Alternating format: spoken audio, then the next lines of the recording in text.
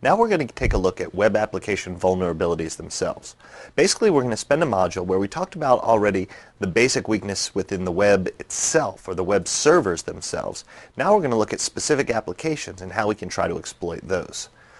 Within this, what we want to do is understand the overall impact that occurs. There's a lot of different scenarios where we've seen the concept of too much code being run through web browsers and someone being able to exploit this. So what we're going to try and do is we're going to talk about the way that web applications work. We'll talk about the objectives of web application hacking.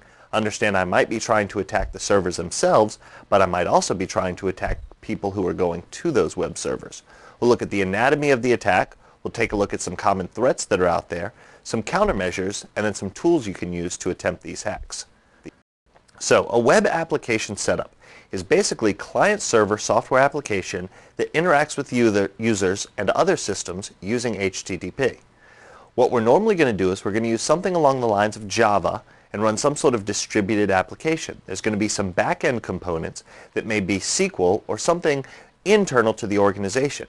Basically, you can treat the web server itself as some sort of intermediary where we're connecting up, preferably to a firewall first, then to some web application servers, which are then going to query to the back end to pull up some database mining. To do web application hacking, there's a lot of different exploitive behaviors.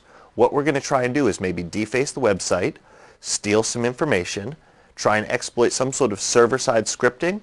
We may try to exploit buffer overflows just to crash the servers. We may do some sort of DNS attack. We may try and get some sort of malicious code to run. We may implement another type of denial of service, or we may try to actually just go in and destroy data itself.